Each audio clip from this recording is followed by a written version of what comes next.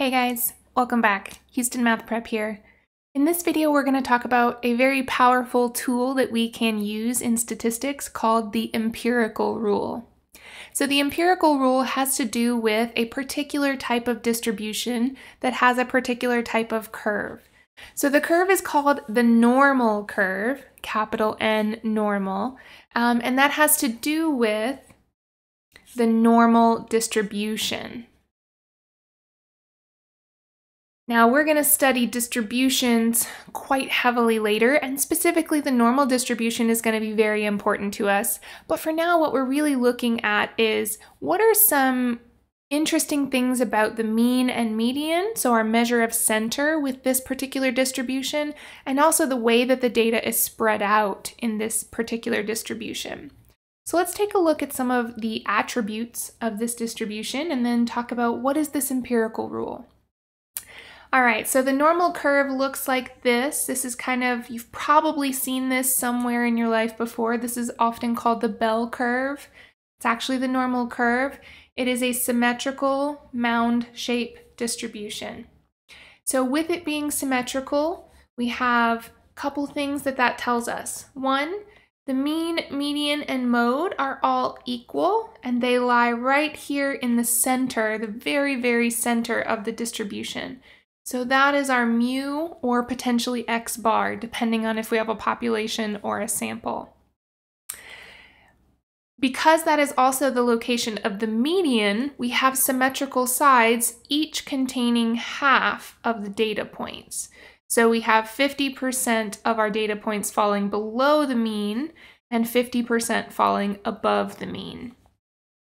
The normal curve also has what is called an asymptotic tail, which means that this tail continues to go lower and lower and lower, but never actually reaches zero. So there is actually, if you can imagine, infinite area. It continues forever and ever and ever, just getting smaller and smaller and smaller.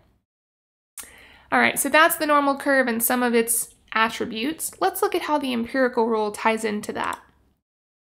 So the empirical rule, also known as the 68, 95, 99.7 rule, says that if we are working with a normal distribution or an approximately normal distribution, then not only do we know that on either side of the mean we have 50% of the data, we also know that from one standard deviation below to one standard deviation above the mean, so mu minus sigma to mu plus sigma, we will have 68% of our data fall in that window.